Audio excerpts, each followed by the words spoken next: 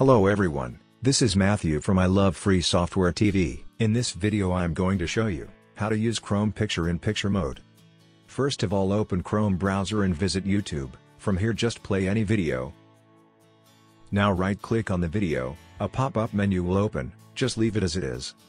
Again right click on the video, this time a new pop-up menu will appear.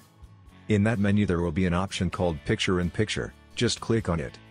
Your video will be opened in an independent floating window, which you can move anywhere you want on your screen. You can now switch between different apps, and the video will always be pinned on top of your screen, which is really useful if you are following any tutorials. Also you can play and pause the video from the same floating window. Now to close this window just click on the cross button. The same video will now resume from that exact time on the YouTube page. That's it guys, this is how you can use Chrome's picture-in-picture mode.